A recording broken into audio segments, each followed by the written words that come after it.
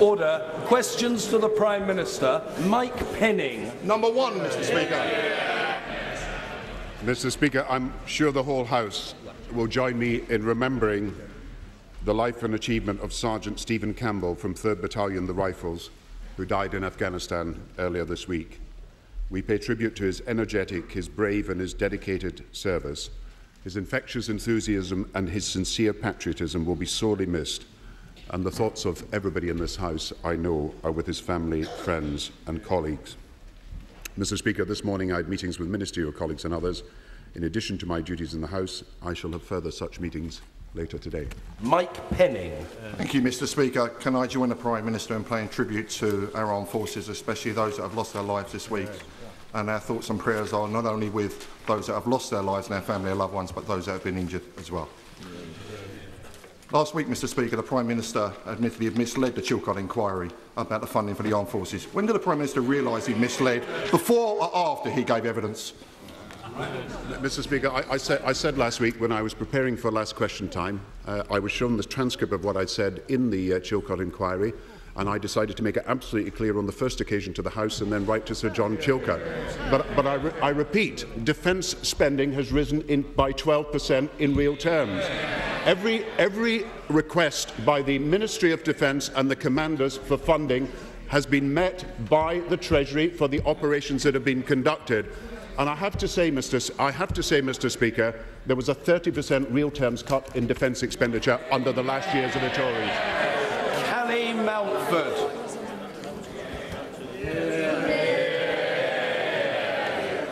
Thank you, Mr. Speaker. May I also pay my own personal tribute to those officers, all of them that we've lost, and pay my condolences to their families. I'm sure we miss them all.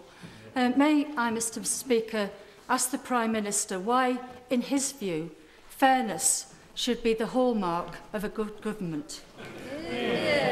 Mr. Speaker, I appreciate the importance that she and her constituents attaches to the fairness measures that we've introduced. The child tax credit, which has helped 6 million families in this country. The pension credit, which is helping 2 million pensioners escape poverty in this country. Educational maintenance allowances, which is helping 500,000 children go to school. A guarantee that young people under 24 will receive help and they will not be unemployed but will have training and work.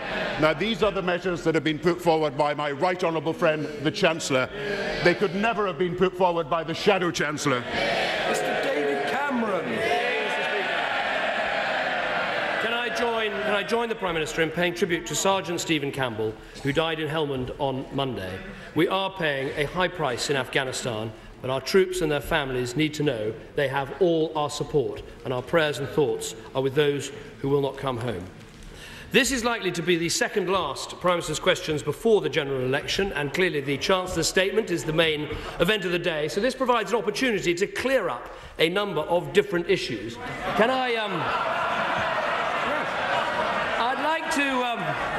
I start with a simple one? It's budget day, it is budget day, and there's a picket line outside the Treasury. So will the Prime Minister confirm that on this occasion he'd like people to cross it and go to work? Let me first congratulate the right honourable gentleman and his wife on the good news about their baby.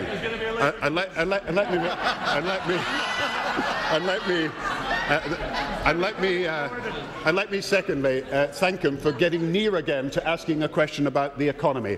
Of course, everybody is going to work here, and we will continue to work for a Labour government and for jobs. I'm very grateful to the Prime Minister for his congratulations. I've had lots of texts and messages from many honourable members, most people focusing on how you find the time for these things, but I'm very grateful nonetheless. Very interesting answer from the Prime Minister. Last week he wouldn't give any support to British Airways workers, but apparently the First Lord of the Treasury is content for his own workforce to go to work. Now, one of the things, in this spirit of clearing up a few issues, one of the things the Treasury are working on concerns the Prime Minister's disastrous decision to sell gold at rock-bottom prices, losing.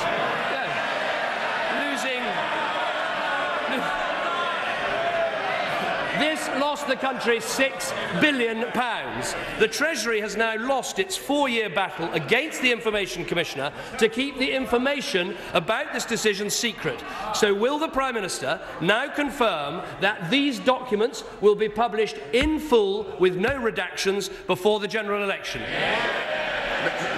Mr. Speaker, I'm very happy for any document to be published on that matter. But Mr. Speaker, he's got to do a bit better than that if he's talking about the future. I mean, relapsing into these issues, let me just remind him that we have taken people out of unemployment and into work, that we've helped thousands of small businesses, that we've been helping people against the loss of their homes. The Conservatives have got nothing to say about the present and the future. It's about time he started to think about the policies that work for the future. If the Prime Minister is so relaxed about this information being published, can he tell us why he spent 4 years fighting it? Mr. Speaker, it is a matter for the Information Commissioner and the Treasury.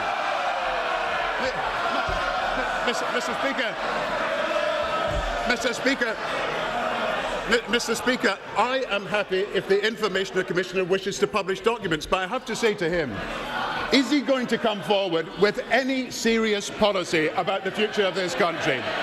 Has he got anything serious to offer this country for the future? Has he got anything to say to the unemployed of this country, or to mortgage holders, or to the businesses? The person who will be talking about the future is the Chancellor. The Shadow Chancellor's got nothing to offer.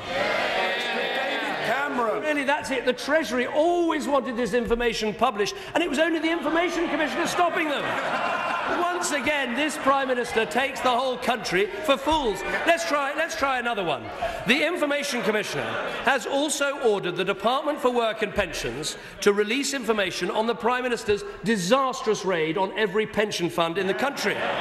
Now, the Information Commissioner has ruled in November this should be published. The Department has appealed against it. Now we hear they're not interested in these appeals. Will he withdraw that appeal and make sure the information is published? Mr. Speaker, we had a debate. We had a debate.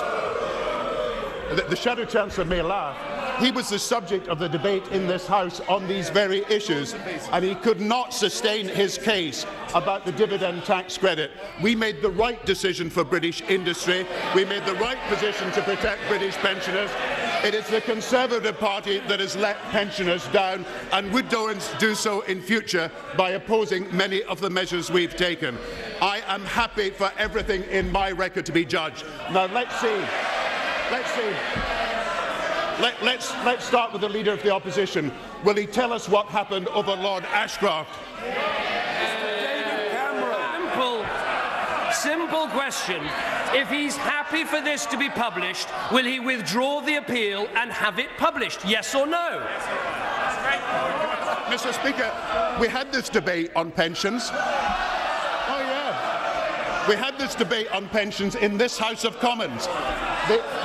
The Shadow Chancellor tried to pursue the case against our policy to withdraw dividend tax credits. He could not even make a sensible argument on that at the time. We won this debate on dividend tax credits because our policy was the right policy, and it continues to be so. On the second last questions, we've just had what we've had all along from this Prime Minister. No answers, endless cover-ups, not giving the information, not answering the question, dithering on all the important decisions. How much longer are we going to have to wait till we get rid of this useless bunch of ministers? The cab meter's ticking. Come on, tell us when the election is then. He has been wrong on every single issue about the economy.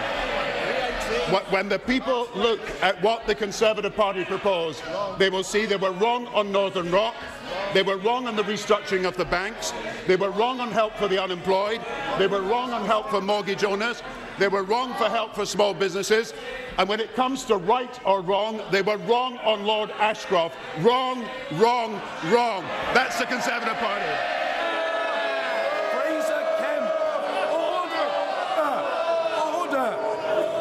Government backbenchers in particular must calm down. I'm sure they want to hear Fraser Kemp. Thank you, Mr. Speaker.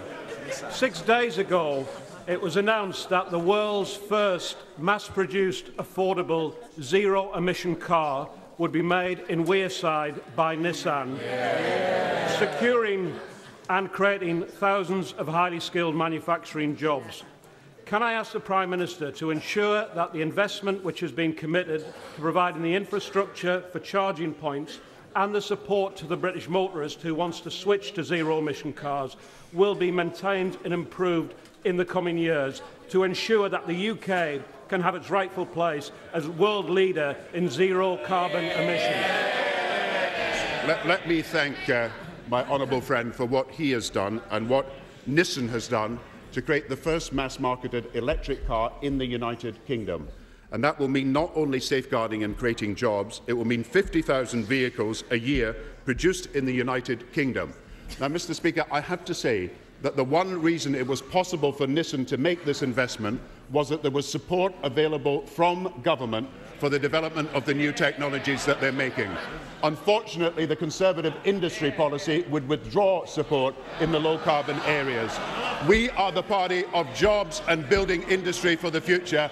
They are the party of unemployment. Mr. Nick Clegg.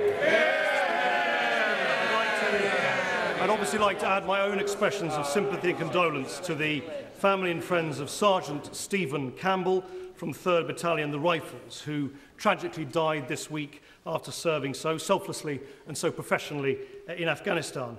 Mr. Speaker, despite all the news about lobbying in Parliament, it hasn't been raised yet today. That might be because when we put forward proposals to restrict lobbying in Parliament, they both blocked us. When we tried to give people the right to sack corrupt MPs, they both blocked us. When we wanted to clean up party funding, they both blocked us. Isn't the truth, Mr. Speaker, that this Parliament will go down as the most corrupt in living memory because they both blocked reform? Mr. Speaker, we have proposed and will implement a compulsory register of lobbyists. I have also made it clear that anybody who goes before the Business Advisory Committee as a former minister, they are compelled to take the advice of the Business Advisory Committee. In future, ministers will have to sign a contract in advance that is exactly what they will do. We have taken action to make the system more transparent. We cannot say anything other than the behaviour of the members of Parliament who were dealt with in that programme was unacceptable. And I believe that the action that we are taking, because it diminishes us all, is necessary for the transparency that the public want. Mr. Nick Clegg. Speaker, he's had 13 years to clean this up. Let's look at his record. Last summer, we had an amendment to introduce recall elections. Labour voted against. The Conservatives didn't turn up. 2 days later, our proposal to cap donations. They both voted against. Our attempt to restrict lobbying in the Companies Bill. Labour voted against us. The Conservatives didn't even turn up. Isn't this just a grubby stitch-up between two old parties who basically want to keep things exactly the way they are? Mr. Speaker, I rather think he prepared his second question before he'd heard the answer to the first. Because he didn't. I made it absolutely clear to him that any action that is necessary to secure proper transparency and proper accountability will be taken. That's why there will be a compulsory register of lobbying. That's why every action that will be taken by government ministers in relation to business appointments or former ministers will be transparent. And I think there is a need, if I may say so, for humility on all sides of this House.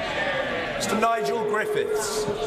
The Prime Minister confirmed that unemployment in the United Kingdom at 8% is far below the unemployment rate in the United States of 9.7, in France of 10.1, in Spain of 18.8. And will he assure the House that he will never adopt the policies of the Conservative Party that think unemployment is a price worth paying? Mr. Speaker, unemployment is never a price worth paying. And I have to say to this House that the claimant count for unemployment is half today what it was in the recession of the 1990s. And I have also to say that unemployment kept rising for 5 years after the recession ended in the 1980s.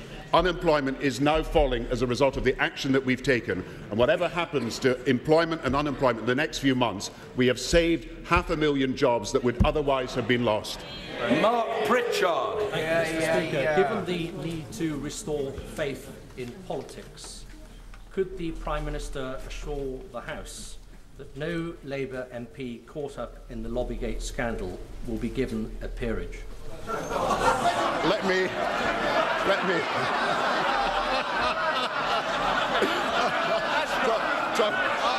talk about a known goal, Mr. Speaker.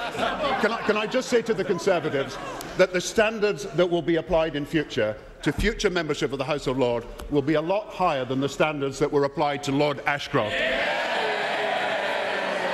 Helen Southworth. I'm sure the House will want to hear Helen Southworth. Thank you very much, Mr. Speaker. The Task Force on Missing People has presented its recommendations. Will my right honourable friend, the Prime Minister, make sure that they're acted on to protect children at risk? There is no one who has done more to stand up for the needs and the requirements of missing children than my honourable friend, and I think she deserves the gratitude of the whole House for everything that she has done. I did receive this week the report of the Missing People Task Force.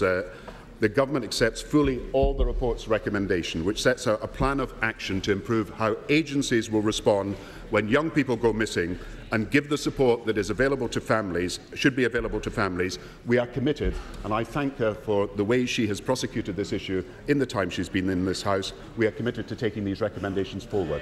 Mr. Graham Brady. Which would the Prime Minister rather be remembered for? Doubling council tax or destroying people's pensions? Next election. Patrick Hall. Order, I call Mr. Patrick Hall. Mr. Speaker, I would like to inform the Prime Minister.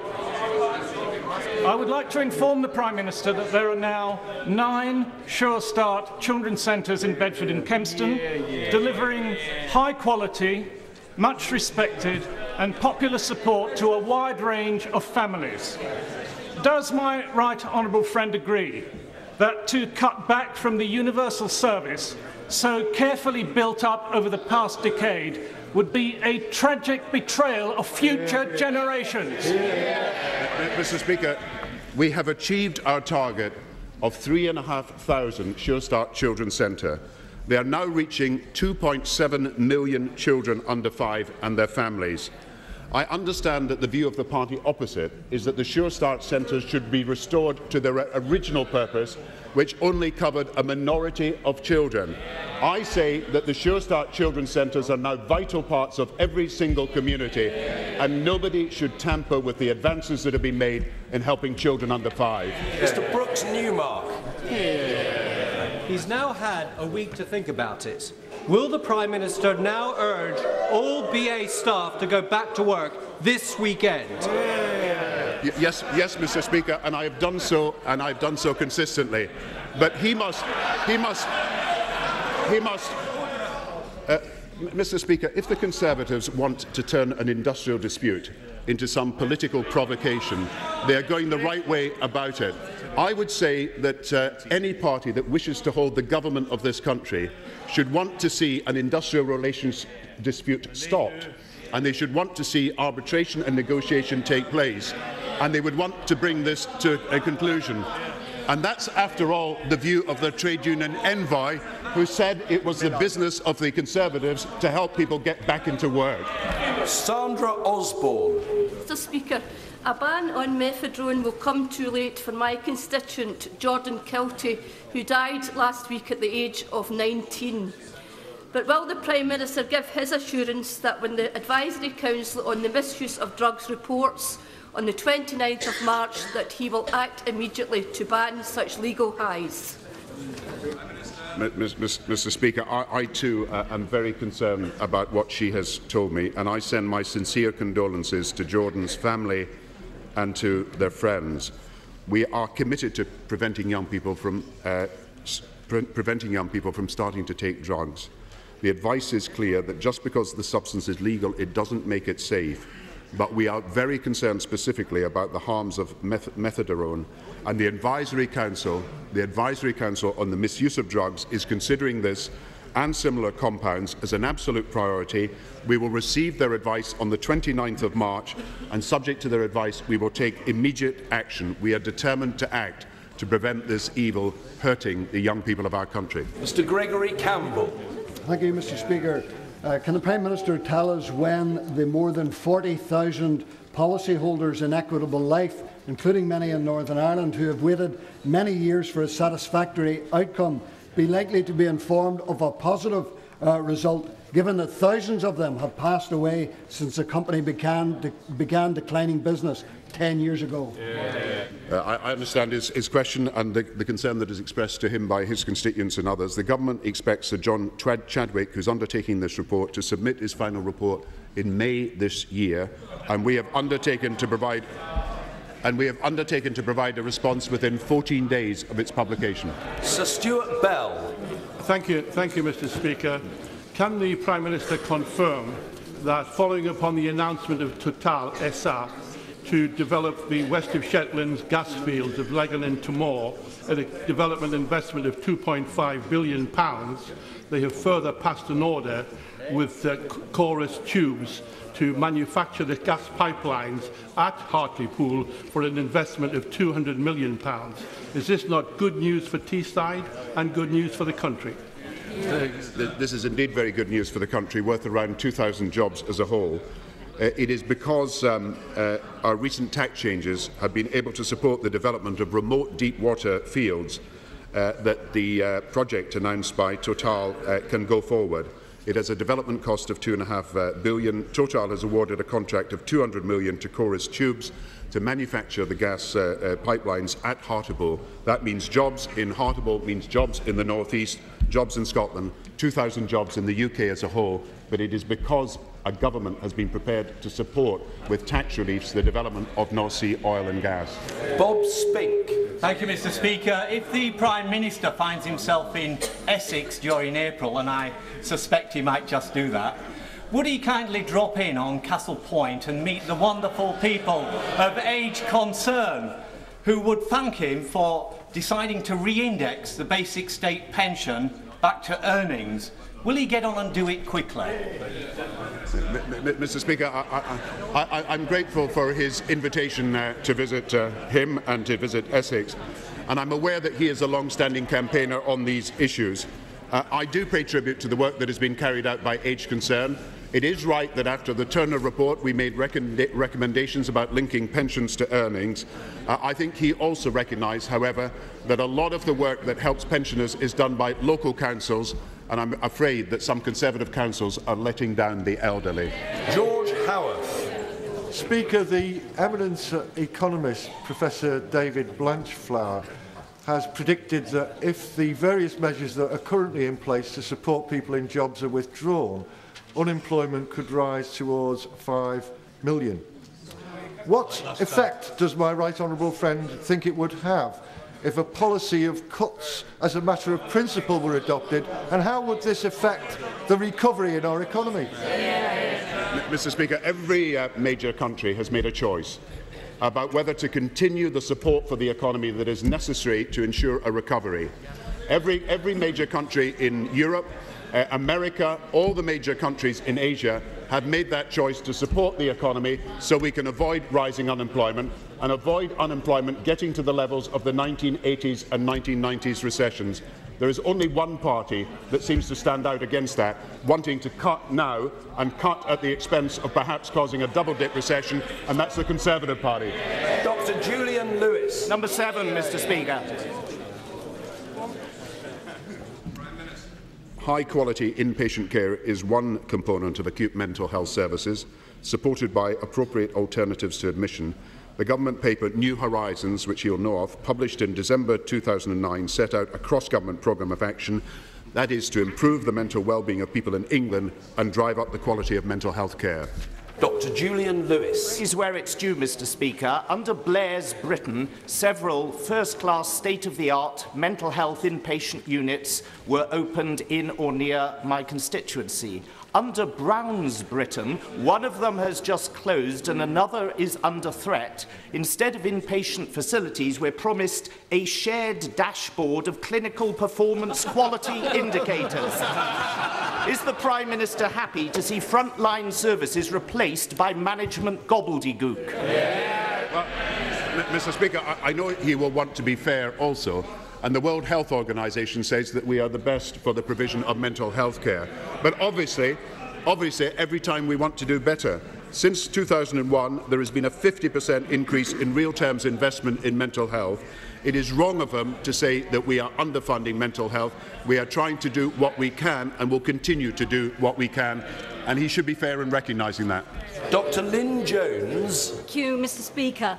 Main House in Birmingham has been providing a much valued residential therapeutic service for people with a personality disorder since nationally commissioned over 10 years ago. That service has just closed because when national commissioning ended, ministers' intentions that commissioning should be picked up regionally was not undertaken by the Strategic Health Authority. Will he look into what went wrong with a view to reopening the service as soon as possible? Well, Mr. Speaker, I'll be very happy to look into it, and I will ask the relevant minister to be in contact with her. David Amis. My constituent, Mrs. Ditchburn, fled from Gran Canaria to the UK with her 2 children because she was involved in a violent and abusive relationship. Her partner has now invoked the Hague Convention and her children have been snatched back under terrible circumstances. Will the Prime Minister now take a personal interest in the case and assist Mrs. Ditchburn to get her children back? I'm grateful to the honourable member. He gave me advance notice of this particular question he wished to ask. And I'm sorry to hear of the difficult situation between his constituent and her husband about the children. Following an application under the 1980 Hague Child Abduction Convention on 17 March 2010, he will know that the High Court of England and Wales ordered the return of the children to their country of habitual residence. The children therefore returned to Gran Canaria on 20 March 2010. As the honourable gentleman will understand, it is not for me to comment or intervene in the decisions of the court, but I will ask my right honourable friend, the Justice Secretary, to look into this matter, and he will be writing to him very soon. Jeff Ennis. Thank you, Speaker. 82-year-old Mr Harold Billy from Woomel in my constituency is supporting my campaign to scrap the derisory 25p age addition on state pensions over 80, which has remained at the same level since 1972, and replace it with an additional £25 per year on the popular winter fuel allowance. Will the Prime Minister have a word with his very good friend, the Chancellor of the Exchequer, to make sure that this measure is included in his forthcoming budget? Mr. Speaker, I do not want to anticipate all the news that he will receive in the budget in only a few minutes, but I can say to him that we have made sure over the last 10 years that pensioner households, indeed households over 60, have winter fuel payments every year, and it is now at a record level of payment. And of course the Chancellor will comment on this in only a few minutes. The Reverend Ian Paisley. I'd like to say that this is the last time I will bother this House with a question and bother the Prime Minister with a question, and I'm sure he's greatly relieved about that. I would like to associate myself and my colleagues with the words of condolence spoken in this House today. This is a sad and tragic hour in our nation, and rumours of war and wars are common, and there is sorrow in hearts. Of course, they bury the dead, they put up the monument, but their heart is torn. And I have been in too many houses like that in the north of Ireland not to know how deeply the cuts are. I'd like to ask the Prime Minister that in view of the situation that we have here, and its sadness and its sorrow, and the dark shadow that lies upon the whole of our world today. Would he continue to give himself, as always, to the task of deliverance and victory and peace, and may it come speedily. Thank you. Mr. Speaker, I think the whole House will want to pay tribute to the Right Honourable Member for a long and distinguished career, not just in this House, but in representation in a number of forums, including holding the position of First Minister of Northern Ireland. And I believe that the part he played in bringing the Unionist community together, indeed bringing the whole community together in Northern Ireland, to ensure that we had devolution of power, and to ensure now that we have completed the process of devolution of power, is one that will adorn the history books in many decades and centuries to come. So I think, Mr. Speaker, on this day and on this occasion, I want the whole House to thank him for his service to this House and to the whole community. David Borrow. Thank you, Mr. Speaker. Does my right honourable friend agree with me that no member of this House or the other place should seek to censor the BBC or the independent newspaper from questioning the involvement of Lord Ashcroft in alleged corruption scandals in the Turks and Caicos Islands? Mr. Speaker, they don't like hearing the name Lord Ashcroft, but he is Deputy Chairman of the Conservative Party. And perhaps their zeal for investigations should extend to an investigation into Lord Ashcroft. Order. Time's up. We'll proceed to next business.